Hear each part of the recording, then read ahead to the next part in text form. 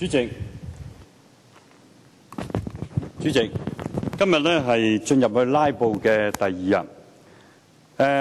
滿拉日布咧就係嘥255萬，大家都知噶啦。如果今日都係全日拉布咧，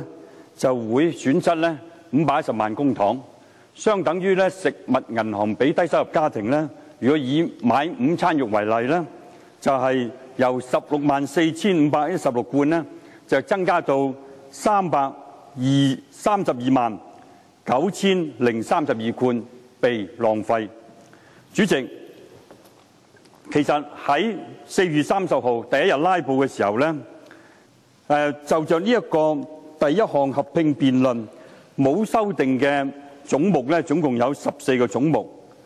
咁如果咧係當日唔係出現梁國雄議員叫點名又離席，令到流會咧，其實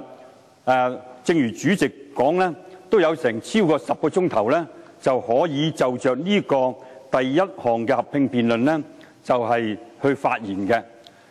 拉布嘅議員亦都可以利用呢個時間咧嚟去發言，但係好可惜咧，就係被浪費掉啦。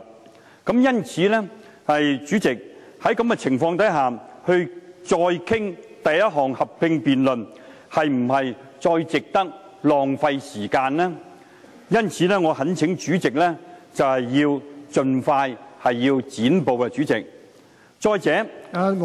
主席喺第一項合併辯論，王國興議員，如果你要提出嘅一個規程問題咧，請你指出係議事規則邊一條。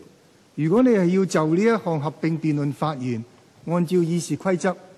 第68條第3款，你發言嘅內容呢係限於某一個總目之內嘅